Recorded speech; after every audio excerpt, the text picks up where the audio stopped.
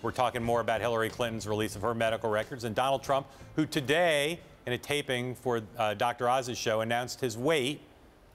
Donnie earlier said today he said it was 236. There are conflicting reports, though, from people who are in the room. Some are saying that Trump said his weight was 267. Big difference with that.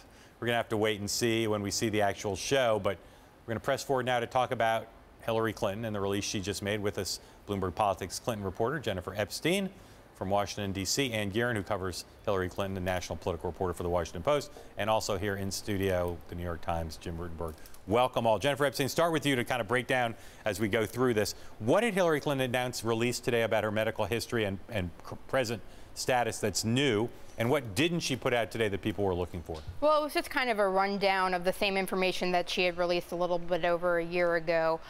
Things like her cholesterol level and all of that, and all those kinds of things were in the normal level. The only thing that was unusual was that she has pneumonia right now, and it was described as a mild case that she's taking the antibiotic Levaquin for right now, and on a 10-day dose of that. And that's really the only thing that really stands out that's immediate. But there is this new piece of information that we hadn't learned before, which was that back in January she had sinusitis and an ear infection, and ultimately it was having so much pain and had fluid in her ear that a little tube was put into her ear. So that is a new thing that we hadn't known about before. I think it's a pretty standard thing for people who get ear infections, but it's still, you know, it hadn't been out there, and now it is. And, I'm sorry, go ahead. And Gearan, in the Washington Post newsroom, how are you all analyzed this so far? Well, I think she was, as Jen said, I mean, this is an update of existing health information released by her doctor last year. It's in summary form. It is about as detailed as most presidential candidates and the sitting president himself have released in recent years, but it is far from exhaustive. And I think, you know, for somebody who has been the subject of as much speculation, baseless entirely according to her campaign, this isn't going to settle or answer all of those conspiracy theories by a long shot. Jim, was today a good day or a bad day for the American public in that we've got 60 some odd days to the election?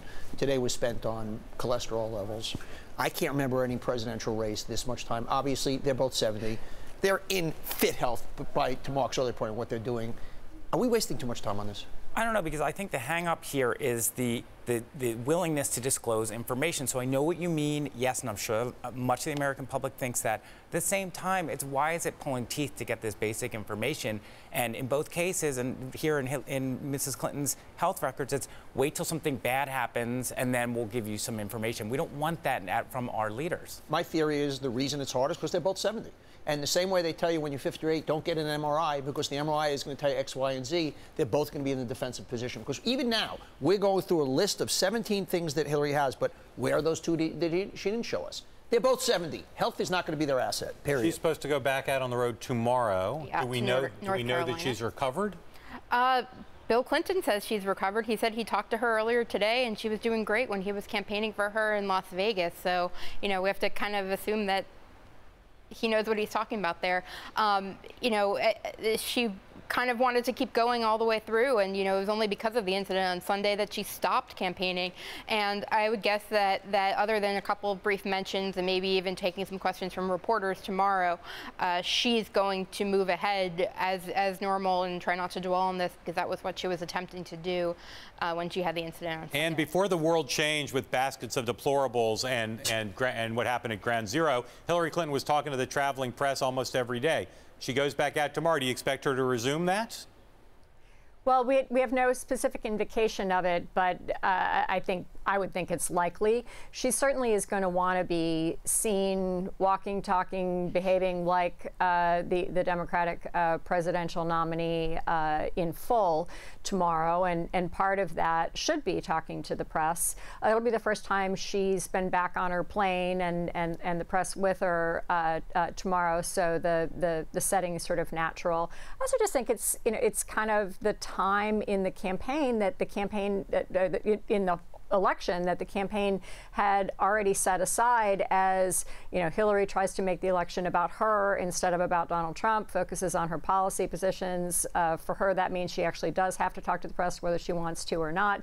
So now they're going to have to try to make up ground from the days they lost and get back to that point in the election and the calendar they'd set for themselves. Jim, we mentioned earlier in the show that Hillary putting out her health care points are going to obligate Trump to do the same. I'm giving it a little bit more thought and saying, does Trump skate at a different level that with his followers, he has the ability to say, my doctor said I'm fine, that's all you get, and that he is held to a different level of accountability? I think he is. I mean, and by the way, he's presenting his medical records on television. Exactly. Almost, I don't want to quite call it a reality show, but it's almost the same difference, right? Right. So is that how he'll go, from the White House? Like he'll go on Dr. Oz, if there's a problem when he's in the Oval Office. But so, yeah, I think he is held to a slightly different standard that's been driving the Clinton people nuts. But at the same time, they're trying to hide behind it, too. Hey, now we've released more than Trump. Well, it took you, let's look at what day it is and, the belated information about your condition. And when you went to the Clinton campaign's website today to look at the actual letters about Secretary Clinton and about her running mate Tim Kaine, the immediate pop-up there was look at what we're doing, so much transparency, and Donald Trump hasn't released his medical records or his tax returns. And that was a message not just for the press, but for anybody. No, that was like the pop-up. Yep. I've never seen anything quite like that. Jim, real quick, we got less than 30 seconds. If you could ask Donald Trump one question today, what would it be?